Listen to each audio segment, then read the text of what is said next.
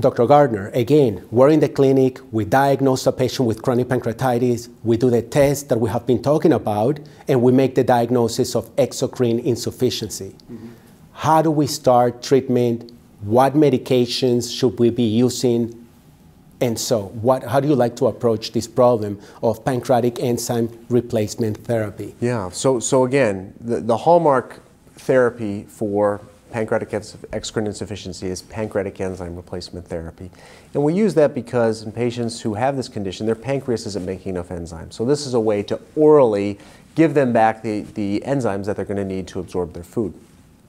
There are many different formulations that people can use to treat this, but typically it's several pills a day.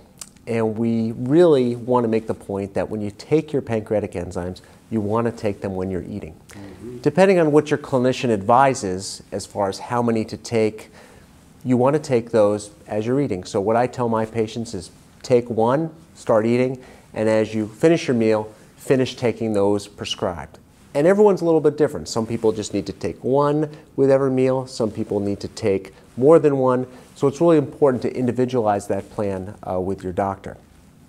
If the pancreatic enzyme supplements aren't working for you, a particular type, it's okay to switch because there are different ones that can be used at different strengths.